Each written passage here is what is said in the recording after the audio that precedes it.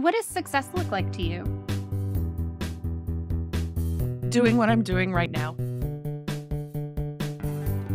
Like, just getting to write books and tell stories and getting paid for it. I think I started telling this story, maybe that's what I got off track on, was that I am, like, we were lucky enough that the housing market was really good that enabled me to quit my day job and write full time, but I'm still not really at the point where I can survive. Mostly I'm surviving off the fact that we sold a house and made a pretty good profit off of it. I have never had, like, some people are super into wanting to see their stuff on the big screen or wanting to win awards or hit the bestseller list.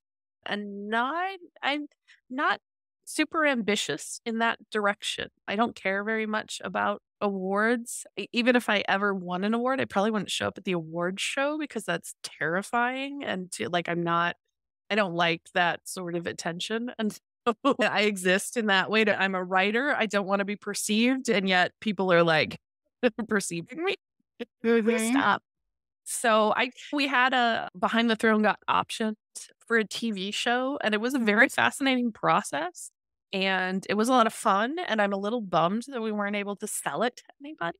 Because despite what the networks say about wanting diverse like TV shows, boy, they don't actually. They talk it a lot. But when it comes down to it, they're like, oh, we've already got one. We don't Yeah. need another.